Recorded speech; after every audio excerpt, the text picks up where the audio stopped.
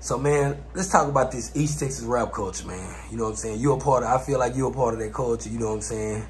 You had one of the best singers to ever come out of East Texas, in my eyes, you know what I'm saying? So, Sure. So, shit, I feel like I want you to speak on that. Like, you know, as far as the rant with the rainwater shit, as far as, you know what I'm saying, the 10 rappers, you know what I'm saying, all that. We're gonna talk about all of it.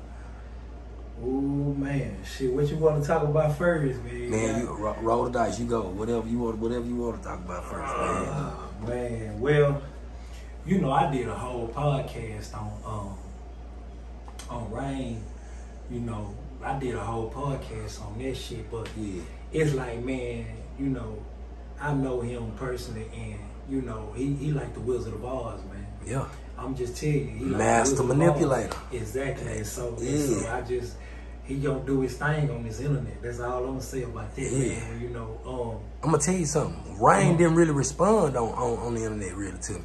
Yeah, nah. Because I'm gonna tell you why though. Because he felt like, damn, I'm finna get this nigga. You know what I'm saying? He manipulate. You know what I'm saying? He can't put no light. He don't want to put no shine. Yeah, he gonna change. He gonna change. He did a small interview, but you know what I'm saying? He didn't address me. You know what I'm saying? Personally. But he called me.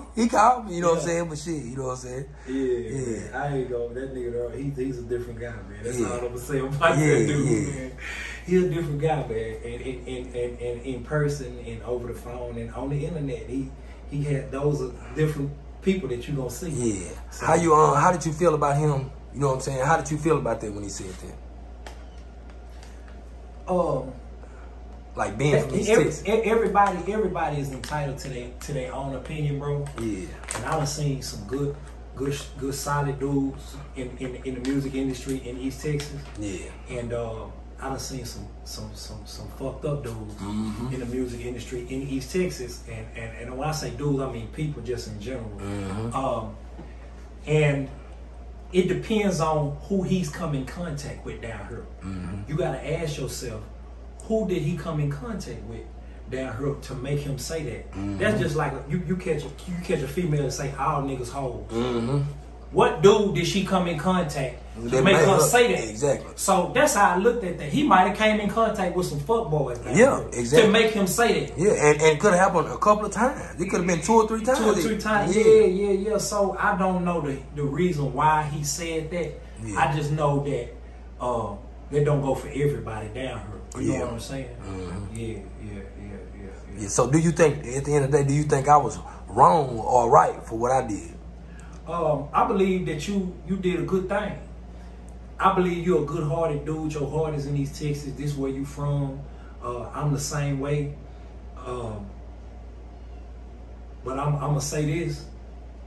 When you put your heart into it like that, man, and you just totally give your all to this region like that, this motherfucker gonna hurt you, bro. Yeah, it will. It's gonna break your motherfucking heart. And see, the only thing is, though, I'm prepared for that. Back in the day, I wouldn't even been prepared for that. It'll hurt me and it'll fuck me up. But I'm prepared for it, so I kind of like, you know what I'm saying? Yeah, but you gonna represent this where you from. Hold on, wait a minute, bro. You can't, that don't go for everybody. We got some talent down. We got some monsters down here. And they not even hot. They not even all on the internet like that. But these niggas monsters down here in so many ways, bro. And they know that. You know what I'm saying? But just to go, I mean, on some bullshit you said, boy, say, nigga, as far as that 10 rapper shit, hell no. I mean, you gotta think about it, bro. You got, man, it's a big, boy, say, because, you know, I grew up in Dallas. I grew up in Dallas. But and that's where I stayed the majority of my life. When I moved here, I came from there. But I didn't move down here till like the 7th or 8th grade. You feel me? And so, I'm really like that 10 rapper thing. I know you know what I'm saying. That was some good marketing strategy, nigga. A good that shit sound good, and it's a good conversation piece to get niggas, man. That nigga Lily tripping. You know what I'm saying? and then it's like, and then even my wife, did you hear what he said, baby? And she ain't even following people like that, but she kind of, you know what I'm saying? It's like, I'm like, what he say? You know what I'm talking about? He said, if you line up 10 of the best rappers, and you know what I'm saying? I'm like, woo, that nigga That nigga really, you know what I'm saying? He really jumped out there, did you feel me? But I mean, you supposed to root for your you know what I'm saying? I'm supposed to rep from where I'm from. Yeah, but then niggas need to get ready down here because eyes gonna be on them. And then, all right, this nigga, he done said this shit. Now we need to, you know what I'm saying? If we weren't ready, we need to be getting ready. You feel me? Yeah. And that's just how I looked at it. You know what I'm saying? But yeah, that's a tall ass audible. So man, since you from East Texas, man, I'm gonna say I ain't gonna say no rappers. I'm gonna say, what's the top 5 businessmen in music that you know of in East Texas?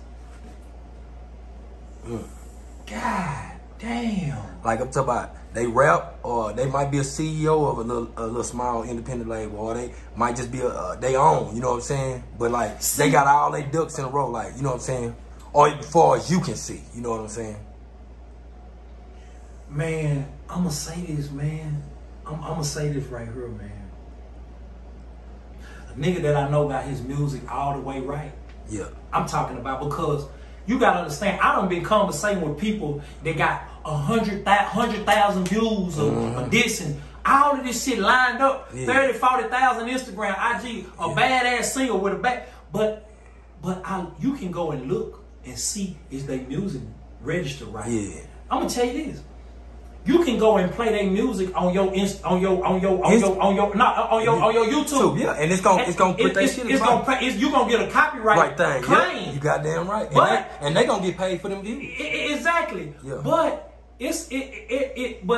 you can. Everybody don't have their music all the way lined up exactly right, bro. Yeah. You know what I'm saying? You can look for they like on BMI if y'all do a song together. Yeah. Well, what's your BMI? What's your thing? Yeah. What's your split pay and all that? I really got that shit.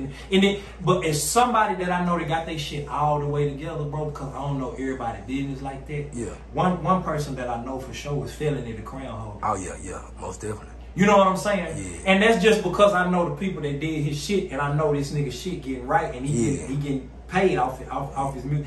That's one of the only guys that I know. And then, as far as a dude that is getting money down here in East Texas, I'm off the scene, bro. Yeah.